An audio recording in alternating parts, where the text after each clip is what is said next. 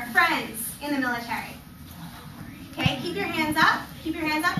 And raise your hand if any of you have friends that are thinking about joining the military. Yeah, almost all of us. Okay, so I'm Samantha. This is Mathis. Hi. And Adam. And Marie is videotaping me. And we're from the We Are Not Your Soldiers tour. We Are Not Your Soldiers tour. And it's a project of World Can't Wait, which is committed to stopping the crimes of the U.S. government.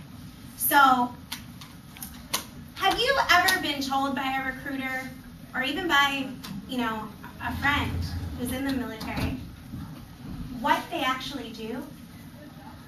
When a recruiter comes and gets you with advertising or comes up to you, I know that at the Franklin Mills Mall, they used to have the Army Experience Center, video games, and all that stuff.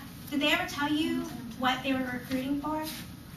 No, not really. Okay, so today we're going to get into the dirty secret of what these wars are really about. And we're going to start off with a video. The video that we're going to watch, it's called Collateral Murder. And it is documenting an incident that happened in Iraq. And it's going to be narrated by Ethan McCord, who was involved, was not part of the tour, but was involved in the incident. This is very heavy stuff that you're going to be watching. It is real. It is not a video game.